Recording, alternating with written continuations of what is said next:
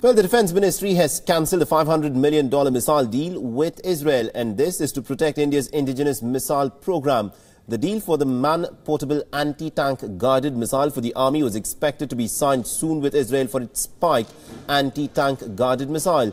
Now, the ministry feels that the Indian weapons manufacturer would be able to deliver the weapon system in 3 to 4 years without even a transfer of technology.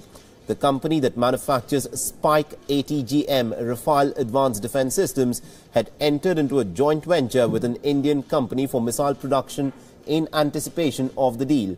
A facility was also inaugurated in Hyderabad for this, and reports indicate that the decision to scrap the deal has been taken to protect the indigenous program, as it was thought that a foreign ATGM would adversely affect DRDO's attempts in building that very same missile.